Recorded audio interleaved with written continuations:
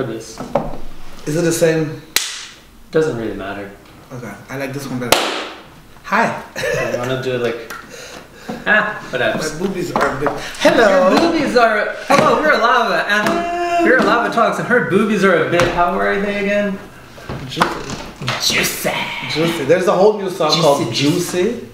Have you heard it by Lizzo? No. It is my anthem. It's the anthem of your boobs. Yes. And my thighs. And your thighs. And my imaginary wiggly butt. Very imaginary wiggly butt.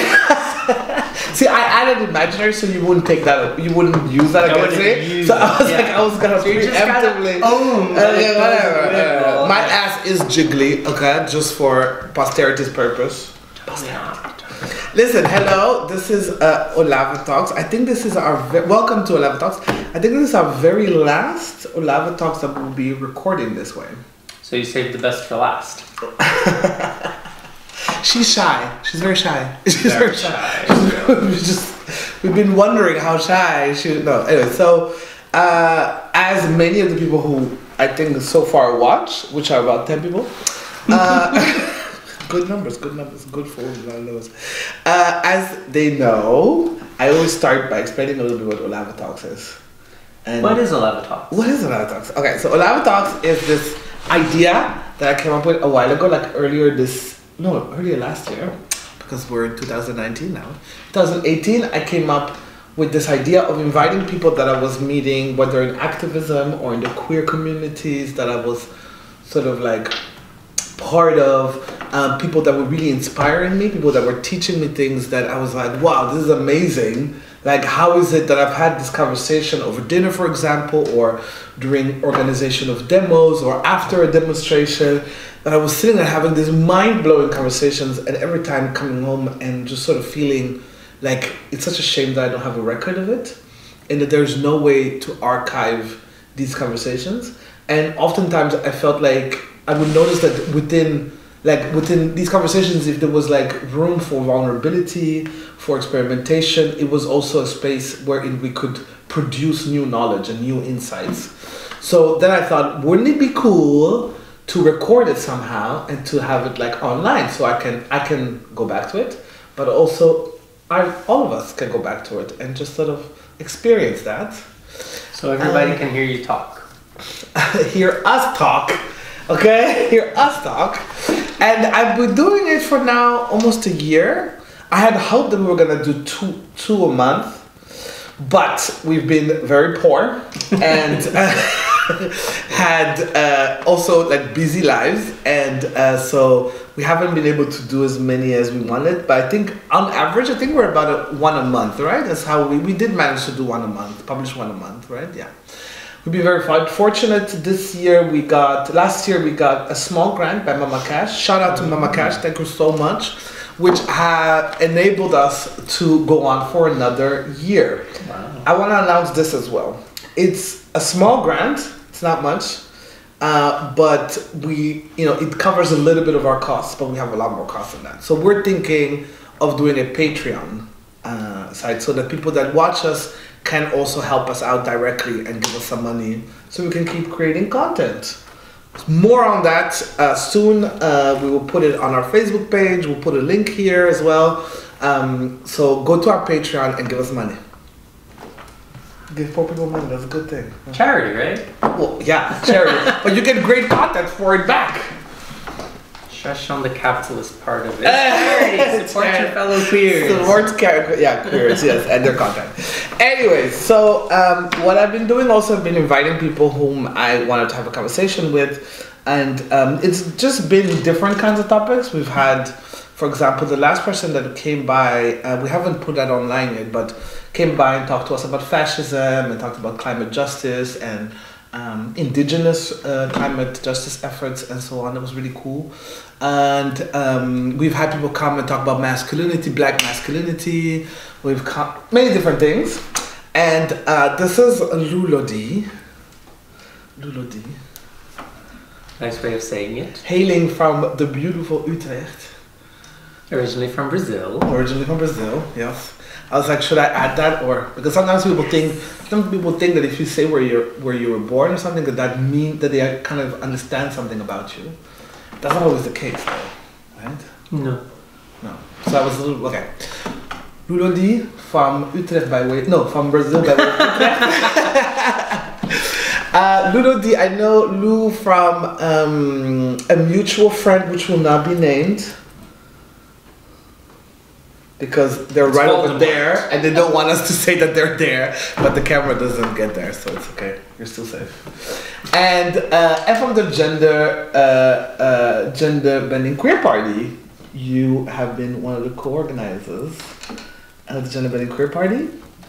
Yes. And where else do we know each other from? Just the general queering around. Gender clowning. Gender clowning, yeah, queering around, yes. It's a small community though. There's not a lot of queers out there. I mean, who are gender clowns? No, it isn't. It's growing. I heard there are gender It's clowns. International!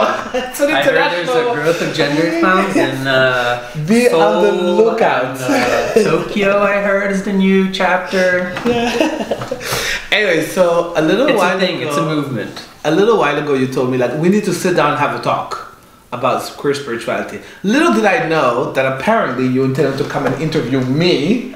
Okay, that's not how we do things here at Olave Talks. It isn't. How do you usually do things at Olave Talks? I basically talk. And what does And the then other person do? If I stop for breathing, they add something. Oh, okay. Literally, somebody sent me. I think I've also talked about this before. That somebody sent me a message like, "I love Olave Talks, but why do you invite people if you're not gonna let them talk?" yeah. So I'm trying to do better. So Yeah. So, but I also heard that you start by talking about the theme itself. Yes. So what? It's like, okay, so. But time me. Try to make me stop. Let's agree on a signal where you go like, "Woman, you've been talking for so long." Okay, so our signal will be, "Woman, you've been talking for so long." I like that. That's a good one. That one stays. That's the signal. Woman, you've been talking for way too long. Or something like that. One of the things. Okay, so I'll get cracking. You said to me like, "Let's talk about spirituality, queer spirituality," and you know that I've been for a while now. I think very much trying to find, I guess, answers and practices, but also community. For me, growing up in a very religious, Catholic religious family, I got a kind of spirituality that is very much organized, very authoritative, very also like in and out, sort of like these people belong, these people are doing the right thing, and all the other people are bad and they're gonna go to hell. And yeah, and for me, like growing up, like I found a lot of comfort in the thought that, the Mother Mary was there to watch out for me. I was very moved by the kind of sacrifice that Jesus represented, and I was also quite scared of God as the Father, and I think it has a lot to do with the kind of father that I had in my life. But anyways, and the Old Testament. And I think I look back and I sort of see how much of I projected onto Mother Mary, the mother I wanted to have, and on Jesus, the kind of sort of altruistic person I wanted to be. And no divine ego at all. That was ever. So, and obviously that was, the Catholic Church turned out to be a place that was the Catholic Church I grew up anyways with, and what I think is still a very dominant narrative and discourse within the Catholic Church was very dismissive and very rejecting of my queerness. And I think till I was about 20 or so, my struggle with religion and spirituality had a lot to do with the fact that for me, religion and spirituality meant that I was going to go to hell. And meant that I was inherently, my queerness was inherently a sign of corruption, of evil. And that made me, my relationship to God was one where I was both afraid to live my life most authentically. I was afraid of that, but I was also afraid of dying. So I couldn't live, but I couldn't die either. And that was really the basis of how spirituality and religion came into my life. And now, the last 4 or 5 years, religion, for like from my 20s to the 30s, religion was no longer a part of my life at all. Mostly in the sense of like, it was part of my life as something I rejected. I could only find freedom and so on as long as I rejected religion and spirituality and so on. So I was very atheist for a very long time, but like fundamentalist atheist. Ew. Yeah. Really? Like if I would meet someone who's like, I believe I'm gonna be like, you're ridiculous. I was very. Those are the worst. Anything, yeah.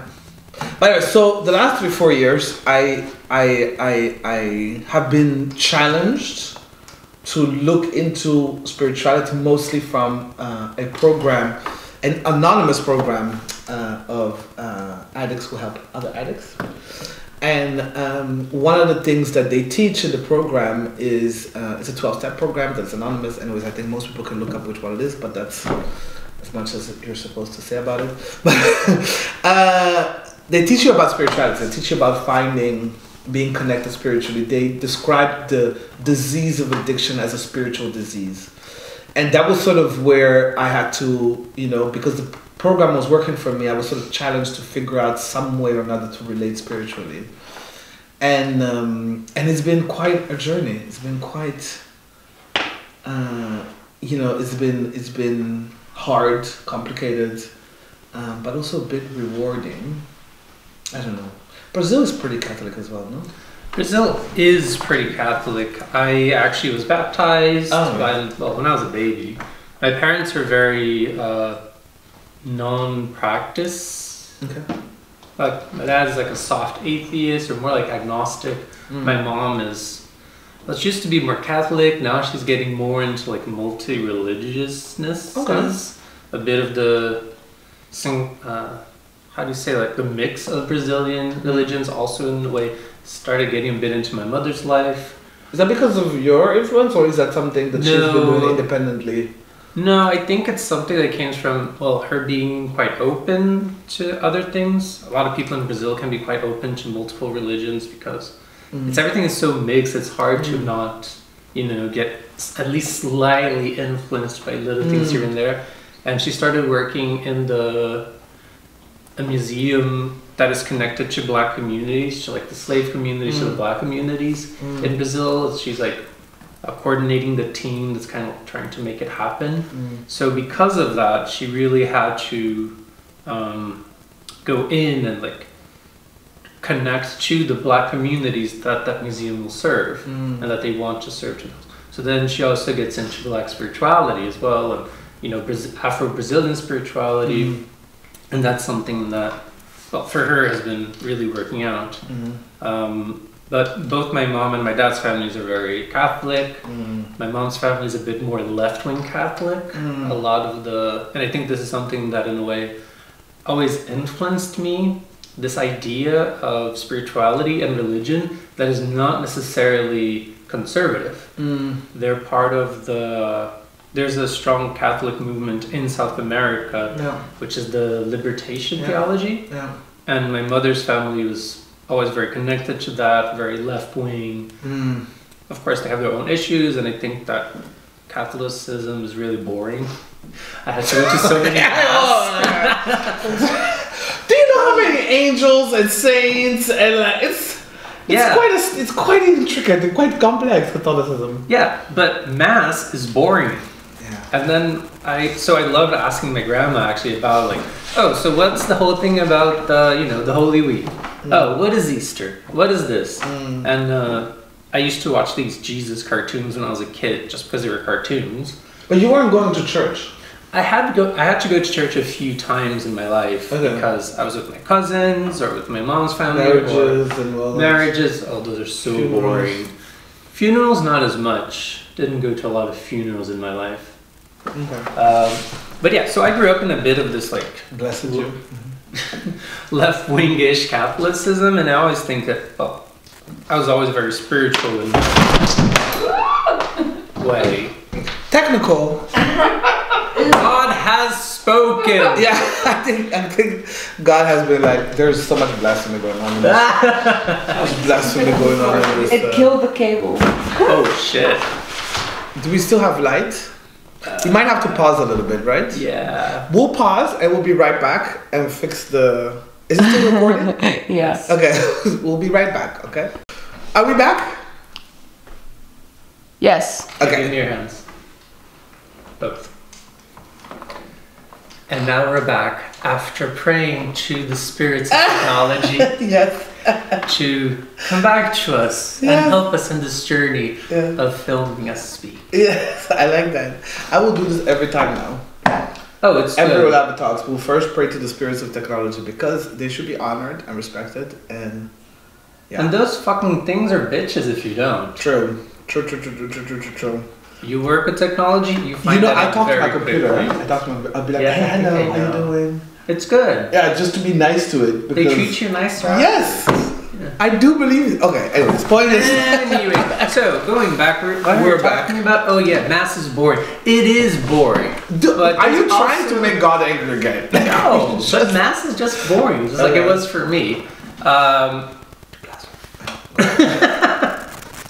But I was always very spiritual and like I always liked How did that- astrology and How did you live that spirituality growing up? What does that mean to be very spiritual? Like, how did that? well, interestingly enough, I always kind of connected that a bit with the idea of magic. Okay. Like Brazil has a bit of a thing where religion in Brazil is a bit magical. Like you ask saints to do things for you. There's even a thing like if a saint doesn't do something for you, you like put it upside down or Oh. you know, yeah, that's a thing. You're like, excuse me, I asked you. Okay. Yeah, so- You're not gonna do it. I'm gonna. Put you upside down until Okay. you give me the blessing that I need. Oh wow, that's nice. So there's a bit of this magical thing, and for me it was always a bit like that. I would ask for things, or later when I grew up a bit, I discovered these few like holy symbols from runes, like Nordic runes, and I started using them in my own like magics of protection or Yeah.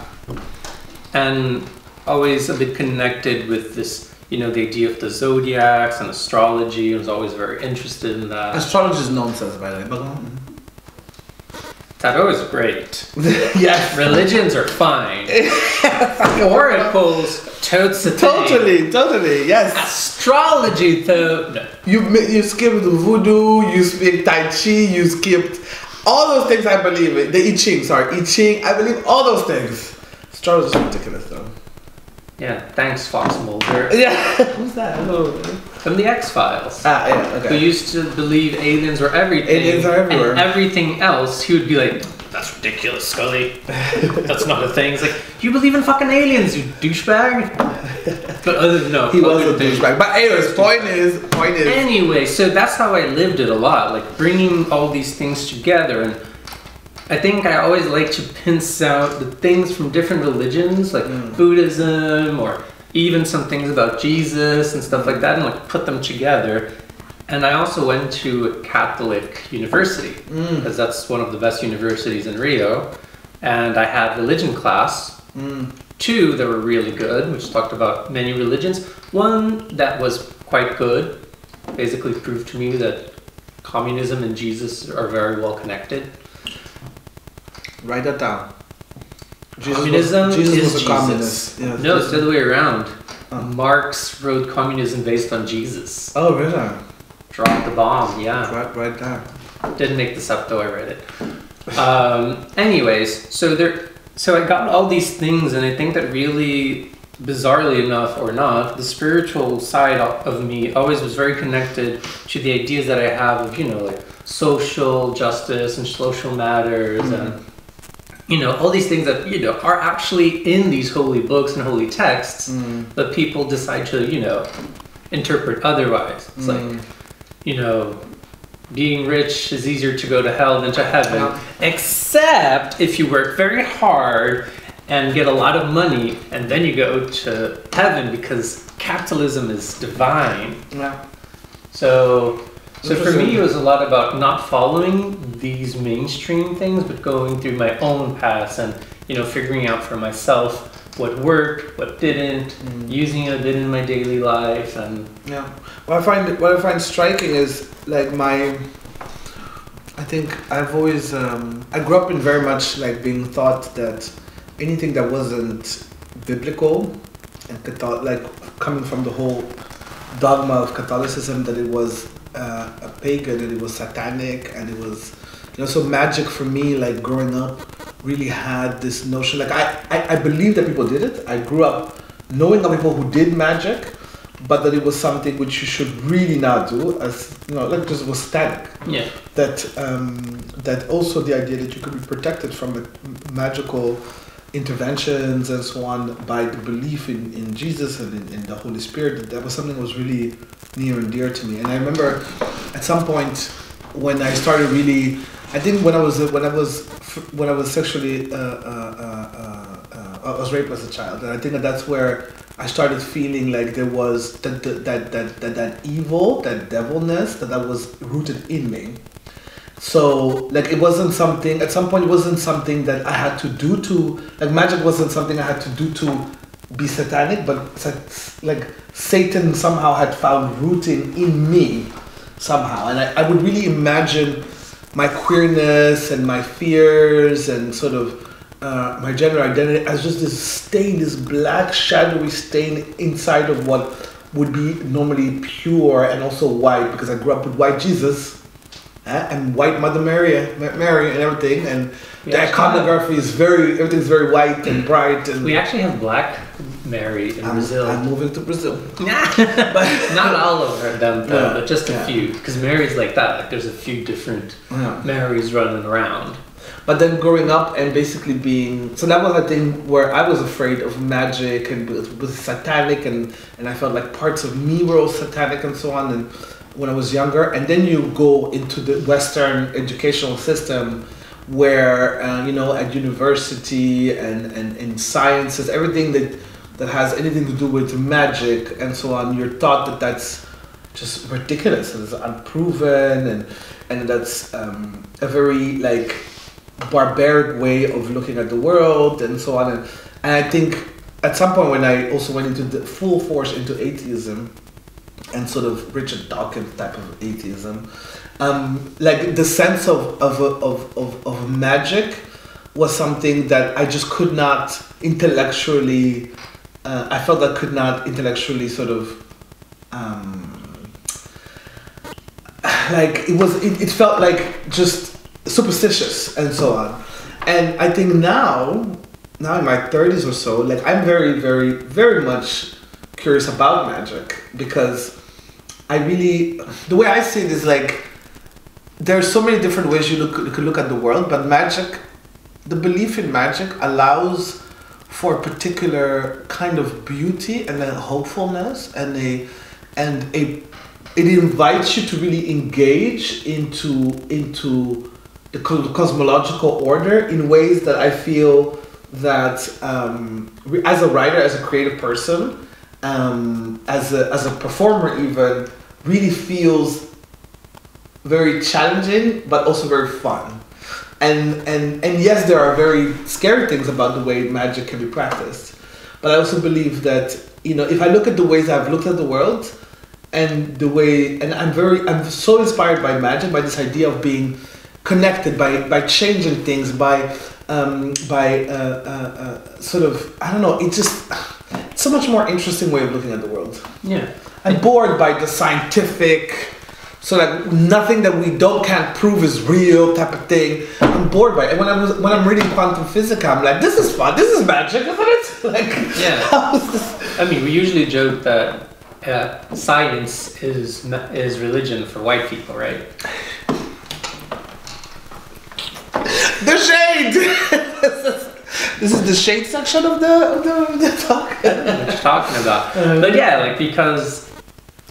Obviously, there is very dogmatic adherence to scientific theory. Scientific theory. Yeah. It's not even like the most modern things. Like, I mean, that's what we usually call like second grade biology, for example. When people talk about trans people, they're like, oh, but this and this and this. Like, yeah, they thought that in 1800s, and you learn that in the second grade biology in your studies, and then when you actually study it, it's completely different. Yeah.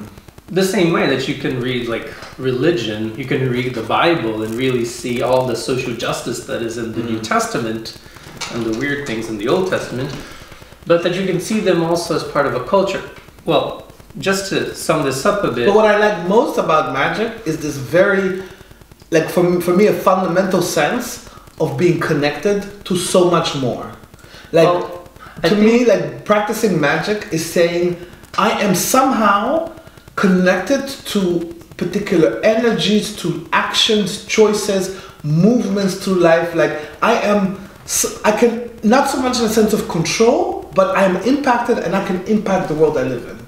Instead of like everything is just coincidence. I think there's something very interesting there, and to go back to the university I went to, one of my favorite of the four, my favorite religion class, really gave me a view on religion that I didn't have at the moment, which is the idea that there are many ways to view the world.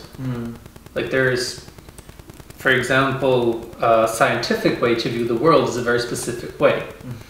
You can see a fact and explain it, a fact like something that happens in the world, you can explain scientifically.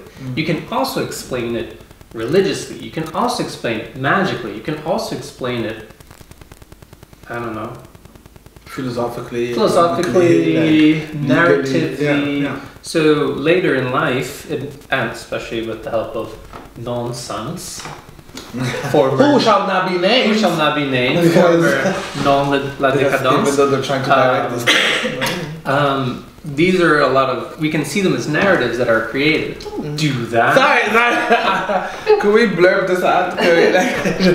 Anyway, these are narratives, right, that we can create for us to gain knowledge of the world. And I really believe that, you know, as science is one that's very mainstream now and wasn't always mainstream, like religion is the same thing, and magical practices have the same way. So they create these narratives that give us meaning, but also that teach us about the world that we live in and that we share. Yeah. And that's something that, you know, that's Which really means important to me. Which means also that we don't have to stick to one particular perspective. Exactly. Or one method of analysis. Like I can, you know, like I really love science, to be very honest. Like Science every is time, awesome. yeah, it's really cool and really fun. And especially for me, like astronomy and quantum physics and stuff, like I'm fascinated, I love it. I read about it and I don't understand half what's going on, but this is really awesome. And like I'm even interested in how do they even come up with these theories, like how, love it. But I think like I want to have I don't want to think in terms of hierarchies of what is better or what is, I don't know, like what is, I don't think that's necessary. Like I can hold a different perspective and different ways of looking at the world and cherish and nurture each one of those ways without necessarily juxtaposing or like without necessarily making hierarchies and saying, well, you know, the scientific method is the very best or something, or it's much better than the literary method, for example, or you know what I mean? Like I'm not interested in those kind of hierarchies of epistemology. Like there are different ways of knowing and understanding, and that's fine. And we can do multiple ones. Like our brain capacity can. Yeah. And I think for us, especially for us as queers, religion, if you see it from the more like classical view, like these rituals, these dogmas that are made by people in power a long time ago, those are very oppressive, right? Like for people who are queer, you know, even in left-wing Catholicism, being trans is not the most easily accepted thing. So I can also understand how a lot of us queers have a very hard time. Not always, of course. Hasn't always been that way, obviously. No, but I understand how for people like us, it's really hard to, you know, face our oppression by family or community groups, and at the same time be like, but I still believe in, you know, I still believe in God. I still believe in what this religion can bring me. No, I didn't think that I could. I think nobody thinks that, and I feel very blessed that I was always able to, because I invent my own religion, and my parents didn't really have one to like pass down to me. Tell me about that, inventing your own religion. Well, you just, what do you mean by that? well, it's basically what I said. Like I get things from all these religions that I like, I put them together, and I believe in whatever feels fun or feels true or feels nice. Yeah. And the moment I don't believe in it anymore, or I think, you know, it can be improved, I just change things here and there. Yeah. And because I believe that, you know, in the end, the religious view is a view, the same as scientific view is a view, I think, and I believe that God is a bit of the, you know, it's a bit of everything, can be everything. There's infinite possibilities of a being who's infinite. Yeah. So I believe that I can change it, and it doesn't really matter that much. Yeah, I mean... He doesn't mind, or she is, he's fine. Yeah. Yeah, right. Well, what I think is interesting is about what you said about not being able to... Because for me, like, for a very long time, I didn't think I could believe. And with believe, I mean very specifically the way I was taught to believe. Yeah. And, you know, sort of like... I also, the first person I told about being queer was my priest. You know, that's where I went to go get some answers. And I really didn't think I could believe in God, in the Catholic God, and be queer. I really didn't think that those two things were possible. It was like, I was so taught, you know, obviously, like, it's dogmatic, right? Catholicism is very dogmatic. Yeah. And I think they pride themselves on that as well. Even they when call it's them very dogmas. confusing. Yes. Like the three that are one but are three at the same time. Have you ever gotten that? The 3-1-3 thing? No, And that's something, and then like the Holy Spirit is this bird. It's like, why is it this No, bird? I don't. No, I never really Father, got the it. Son, and the bird. Yes. My they're favorite all thing about one. Catholicism, to be very honest, was Mother Mary. That was my whole sort of, and I think for a lot of people actually that I know, the cult of Mary was actually the most interesting thing about, which also has a lot of problems in terms of how we see womanhood. And but anyways, point is, I had a lot of hard time, and I've been meeting people in the last couple of years. I think from my 30s on, I started meeting people who are within the Catholic Church, but who are doing so much work to try to sort of explain and interpret queer friendliness within the Bible, which is a way of modeling and shaping the religion to make space for yourself. Like, and I've been calling it that they queer Catholicism. They queer it. They literally sit there and try to find ways to, you know, in the texts and in the practices and so on, and explain that yes, you know, Jesus loves trans people because Jesus said never anything about trans people. Never in the whole, like in all the Testament, the New Testament, no one says, and then Jesus said, trans people. No, so Jesus has no problem with trans people, right? Jesus seems to have no problem with anyone. Not really. Like, you know, specifically even like is very chill with sex workers, for example. People who are the marginalized in general. Jesus, the poor people, the humiliated would be exalted, and we know who's been humiliated. But I really like that practice of queering existing. I think also I've read and heard about people, also feminist Muslim women and queer people who are really looking and finding ways to shape space within these very established institutions of religion and spirituality.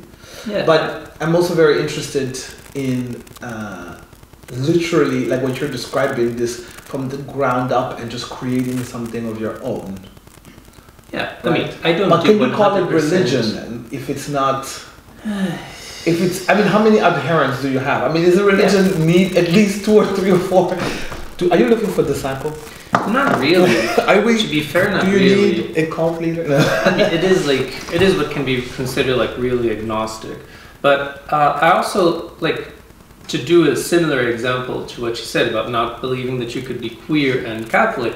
I didn't think I could be trans and lesbian until like 2 years ago, which now seems like the most obvious thing on earth. Wait, what? Why not? Yeah. But, you know, with all these things that we're taught in these dogmas, sometimes we just cut ourselves through things that, you know, later it's going to be like really obvious. And I think... But you don't look for, I mean, because religion has a way of providing a very literal sense shelter. Yeah. And numbers and community and offering, like, you know, like we have these places, these sacred spaces where you can come to and people will be there and they're like-minded and they're following a particular code that, you know, is accepted by, you know what I mean? And but when you create your own religion, do you have comfort? Do you find community? Do you find Yes. shelter. Yes. And this is, of course, like my own special case. And as you say, it's more of a belief than of a religion, because religion does usually imply community.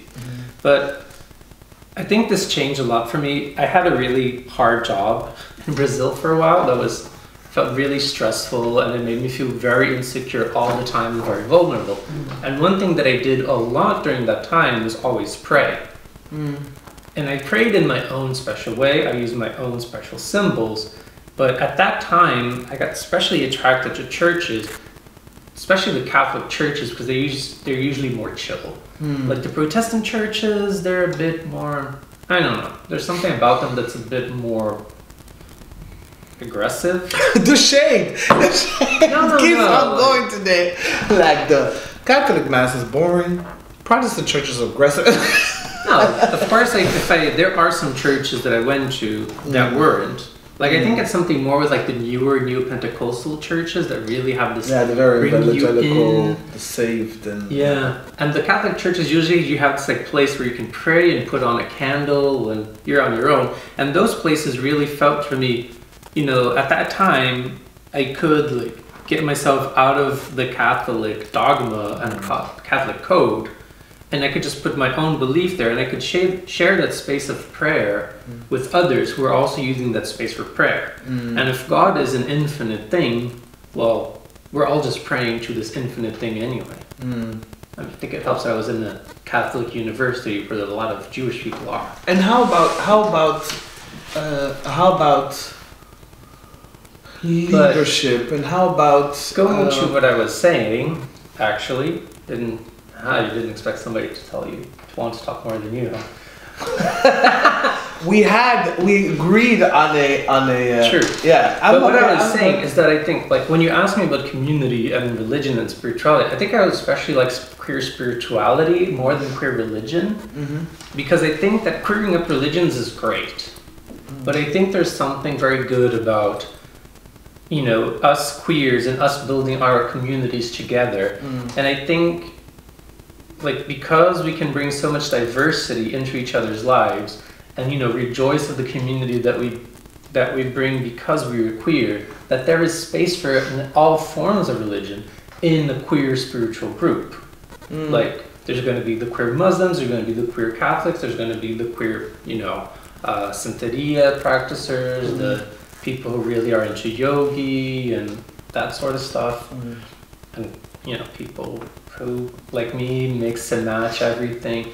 And I think it's important to have this space. You know, that's where we create communities. That's where we create these safer spaces that we can come and, you know, pray together, or we can share rituals.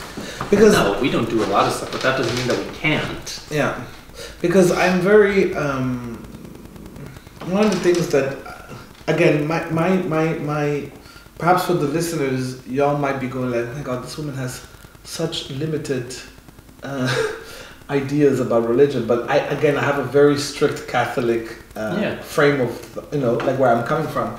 And one of the things that I've always been taught is that Catholicism, also this supremacy of authority, right? This dogma, the people that study the Bible, the people that really perfected interpretations and have really made their, you know, like priests, like, are celibate, they pray, they commit their entire lives to this. And I find myself wondering whether, you know, queer spirituality, you know, like, needs some of that kind of committed, dedicated individuals, leaders really, who really think it through, perfect it, come up with innovations, or, you know, sort of guide, and perhaps also because religion oftentimes is also technologies that we transfer to the next generation, right? We think of things, they seem to work, and then we're like, okay, we're gonna teach our children that this is the way to do things, right? And do we as queer communities, spiritual communities, if such thing exists already, do we also need to like have,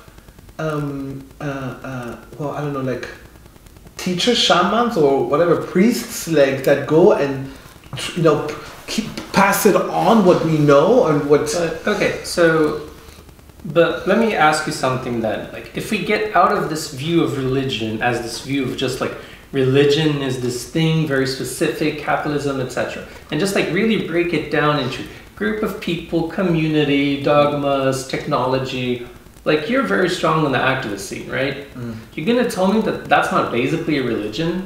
That you pass down knowledge, you have this community, you get together for these rituals, sometimes on special dates, and you know, you just get together, you do something together. Our favorite ritual is going down the street and yelling at rich and powerful people. Yes, it's a good ritual. They call it demonstration, but it's yeah, it's not that far away from a like. But what is written, I see, war, for example. But I see those similarities, obviously, but there's definitely, because of those similarities, there are very real risks of repeating, you know, like activists that become sort of like activist leaders that become the cause. Yeah.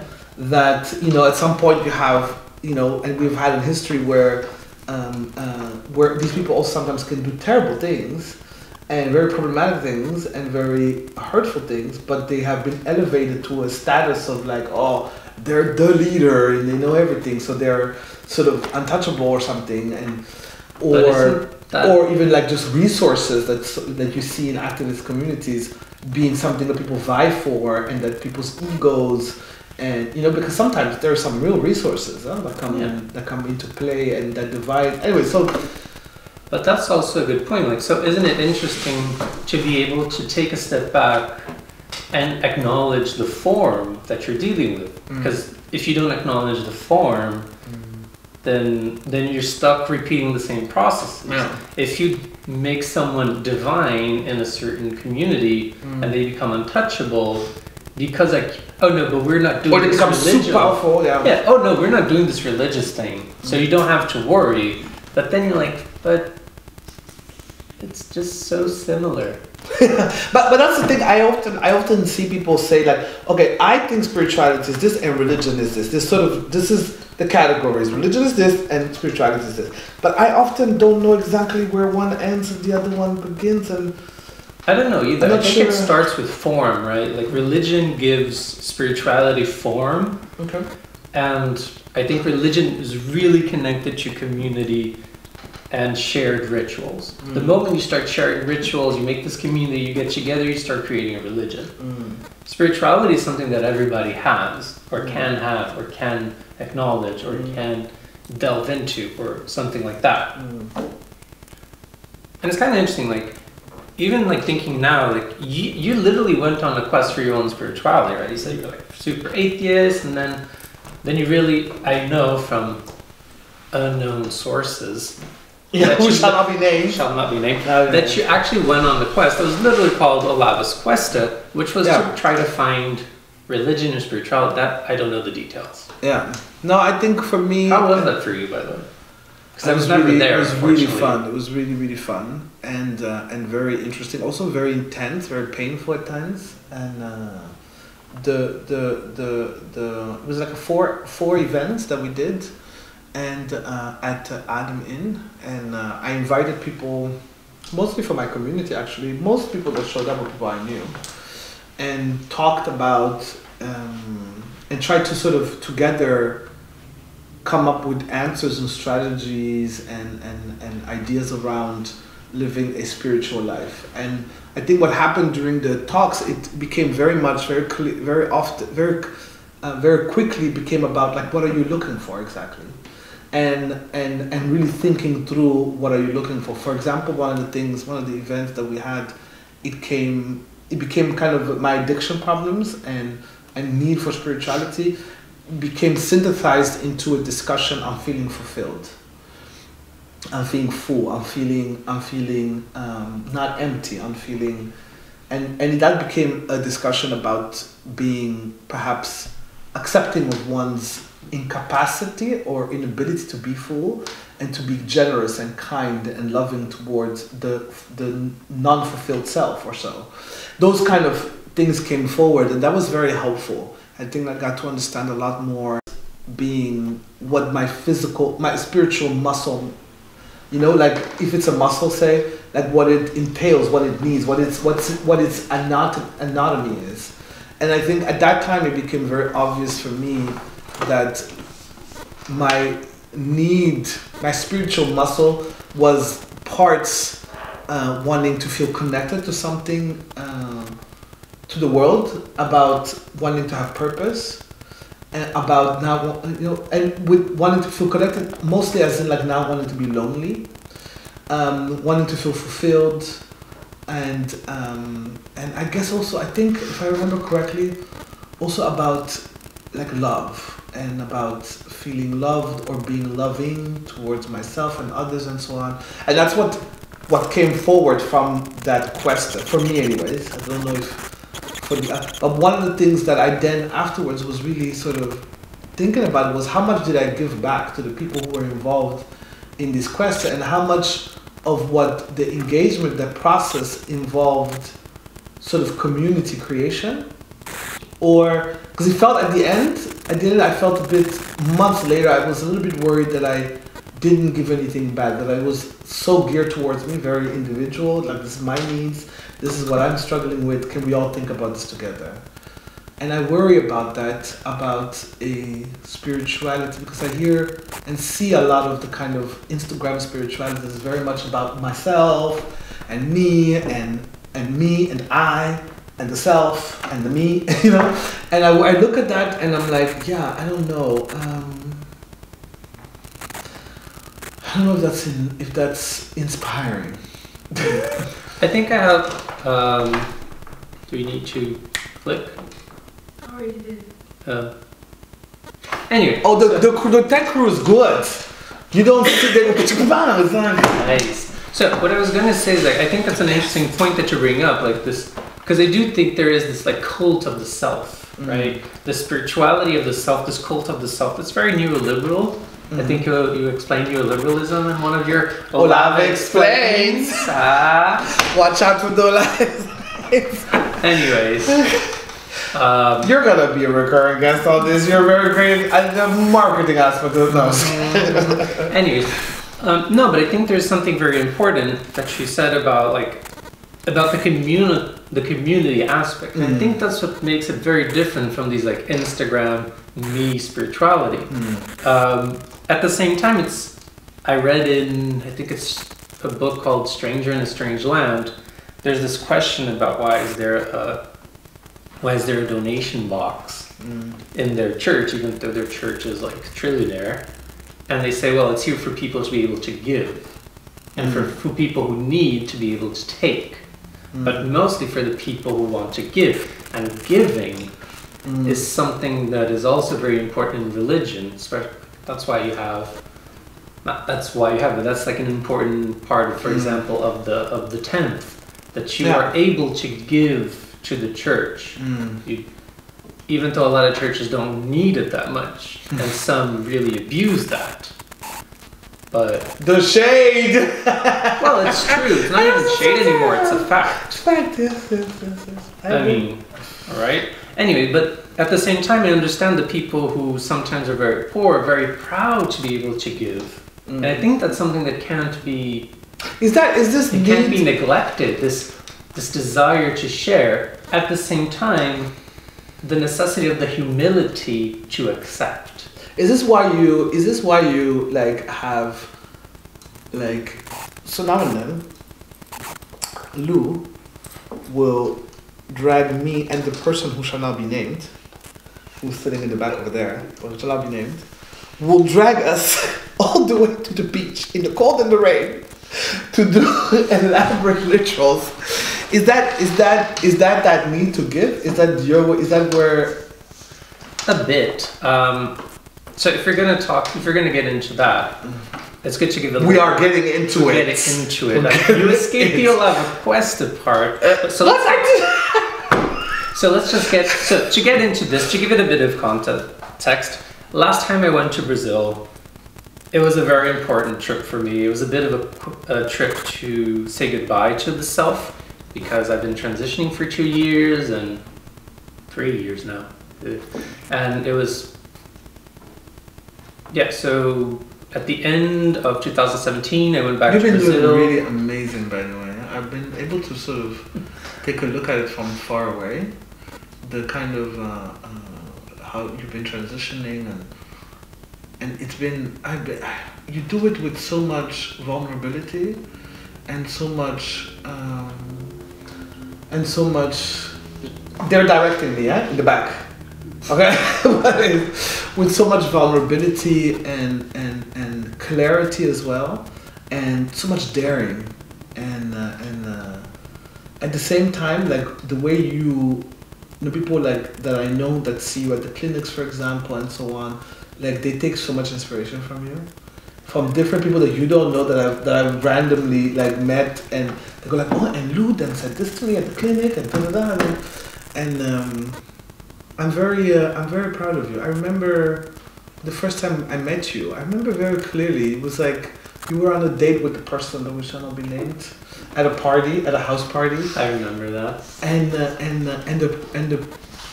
the kind of growth you've gone through. Wow. Yeah. Fucking beautiful.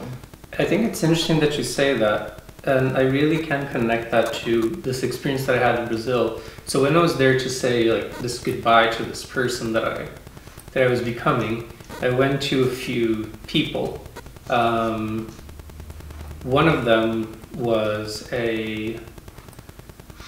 what I call my guru, therapist, shrink, because she kind of, the way she came into my life and how she help me go forward and build my own narratives as guru, a shrink, and a therapist at the same time. And using astrology, the thing that you think is bullshit, because it's an oracle, for fuck's sake. Built as an oracle is an oracle. Anyway, in my map, she interpreted it because it's it's so hard that they're almost rolling out of my head. But go on. Yes. So the way I see it is that the map is a tool, right? And the way that she uses it, and she's really good at using it as a guru / therapist / shrink, also in a way helped me with this narrative of transition. She saw it's like, oh, yeah, I explained what I was going through. So, yeah, I can see that right over here. You have this issue with this, you know, these two things here that are like going against each other. So this is something that you have to, you know, deal with in your life. And it's something that, you know, if you can deal with, it's going to, you know, it's going to help you grow, but it's an issue in your life. And being able to acknowledge that is something like, oh, that gave me a narrative force. That gave me, you know, in a way, communion with the divine, with whatever is the universe. And I'm someone who can be, very controlling. Not a surprise for anybody. I think no one in this room is very surprised by that.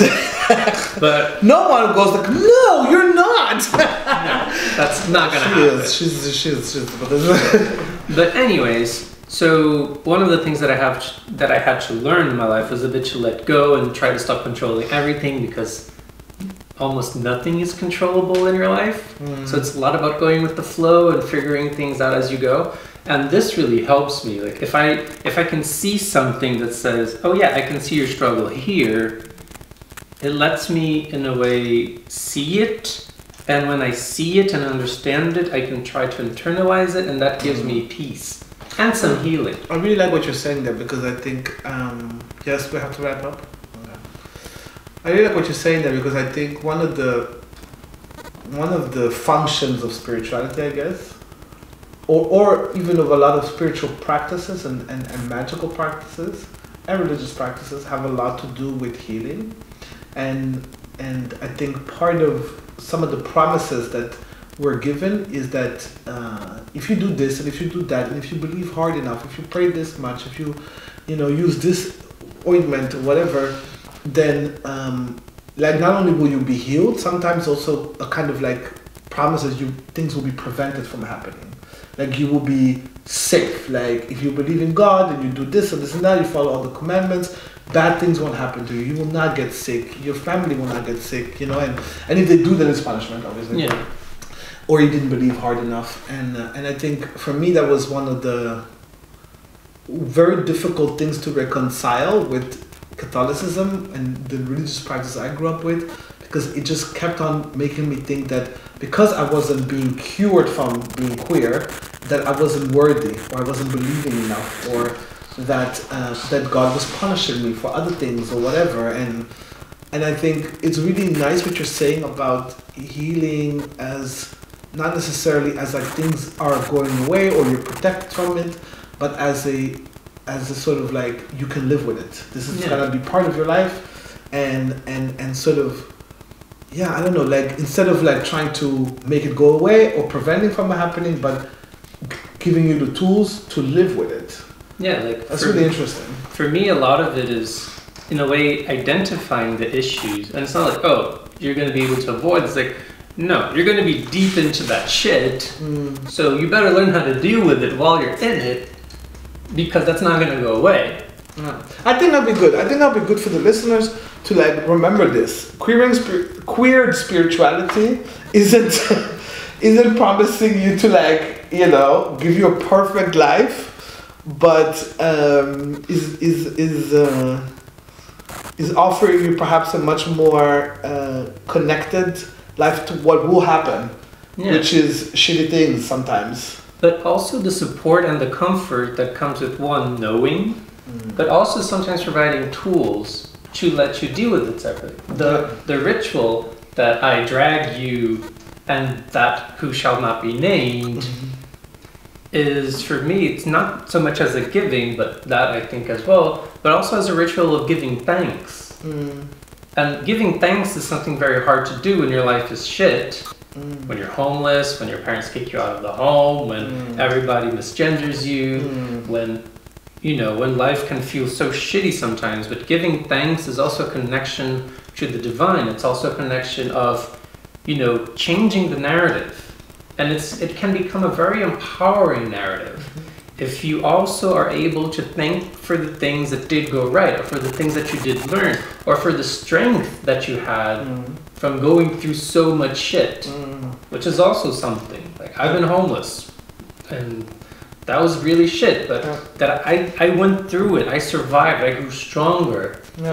And I have to give thanks for, you know, never having slept on the street, even though I didn't have a home of my own, and things like that.